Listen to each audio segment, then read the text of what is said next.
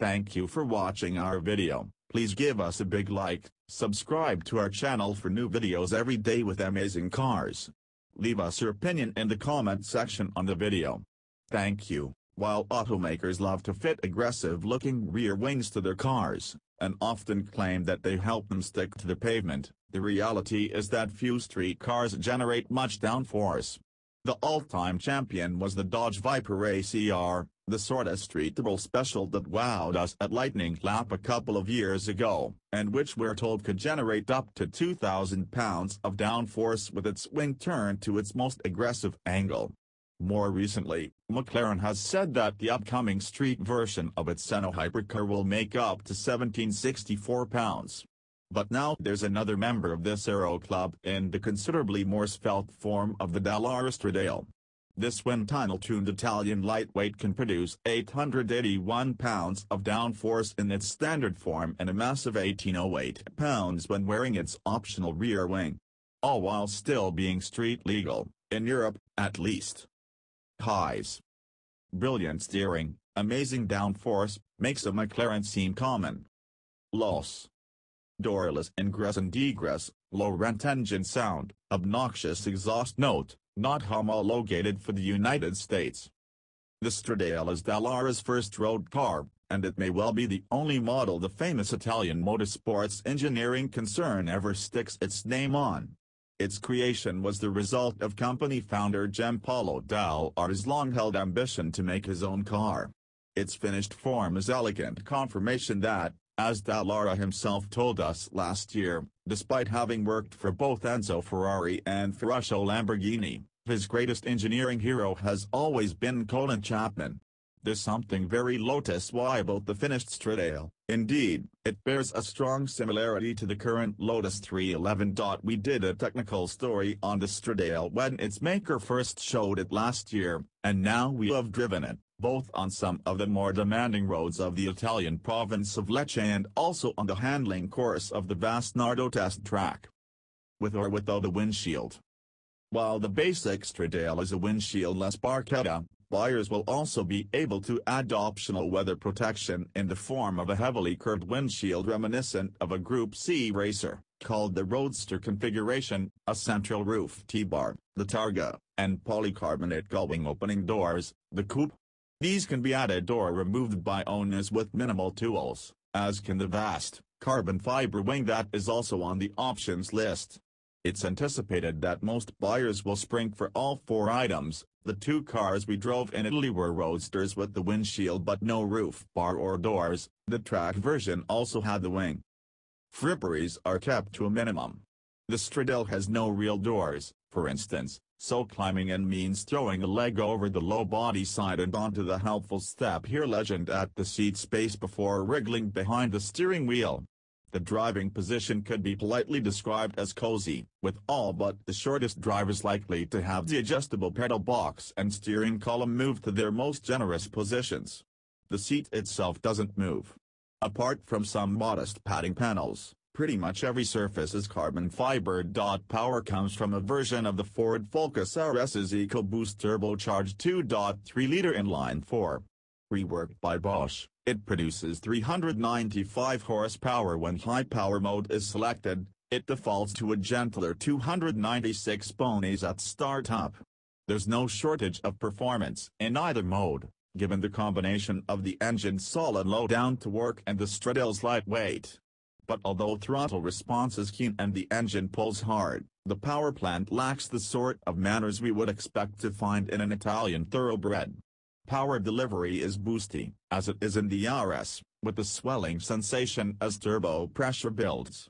Our test car also exhaled through an optional sport exhaust that bordered on the boorish, being notably lauded with the fusillade of pops and bangs accompanying every lift off the throttle.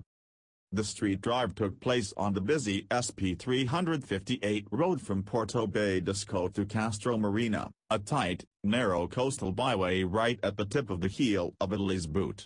It turned out to be a magnet for locals on high-powered motorbikes, many of whom are happy to take crazy risks to get a closer look at this exotic interloper. The Stradale coped well with the challenge of a real Stradale, with impressive ride quality for something with such a hardcore mission. The steering is brilliant, unassisted and with copious feedback, growing stiffer as speed builds and the downforce starts to come into play. Even with minimal aerodynamic assistance, grip levels are high, with the front biting into tight turns at high speeds without complaint and the rear axle able to digest big throttle applications in low gears with almost no slip. There is stability control, but it rarely intervenes on the road. There are some complaints. First is with the brake pedal, which is over-assisted and lacking in feel. Retardation is plentiful by way of the cast iron rotors. Dallara does not believe that carbon ceramic discs would make a substantive difference, but the car would be far better suited by a firmer point of contact. The gear selector for the standard 6-speed manual gearbox also is a mite too far back in the cabin, cricking elbows during shifts into the even-numbered ratios. It would be nice to have something better than the Focus RS's shift knob, 2-track time. Such niggles are quickly rendered insignificant when we get to drive on the track, in a bin prototype sitting on more aggressive, but still street-legal, Pirelli Trofeo R tires. Downforce, to paraphrase the late Trick James, is a hell of a drug. The handling course at the Nardo Test Center has been a playground for generations of chassis engineers, with its 3.8-mile-long circuit offering a far trickier challenge than the typical proving ground. Yet it's one that the Stradale makes feel far too easy. It's soon obvious that the primary limitation for the Stradale on track will be the driver rather than the car. While the Stradale is only getting close to peak downforce at the end of the main straight, at 150 miles per hour or so according to the digital instrument display, that's more than enough help from the unseen hand of God to allow it to negotiate the ultra-fast turn 1 left-hander without lifting, although it took several laps to build up the confidence to do so. But even on the slower parts of the track there is enough aero assistance to allow impossible-feeling entry speeds and huge lateral loads. Dallara claims the Stradale develops up to 2.00 grams of lateral acceleration. The ride gets firmer as the car is squashed closer to the asphalt. The development team says that under full aero load the car is pretty much sitting on its bump stops. The steering grows heavier, too, becoming an upper body workout as speed rises. The car we drove on track had the optional automated manual gearbox with steering wheel mounted shift paddles, and it seemed to be defter in its shifts than is the norm for an automated single clutch transmission. The brake pedals still felt too soft, though the overall experience was close to that of a full-fledged race car, only in a vehicle wearing a license plate. The Stradale might give away several hundred horsepower to brawnier supercars, but it will almost certainly obliterate most of them on lap times. The no dealership deal. Dallara plans to produce no more than 600 Stradales over the next 5 years, with roughly 70 already ordered. The company looked seriously at offering the car in the United States but decided the costs of federalization were too high.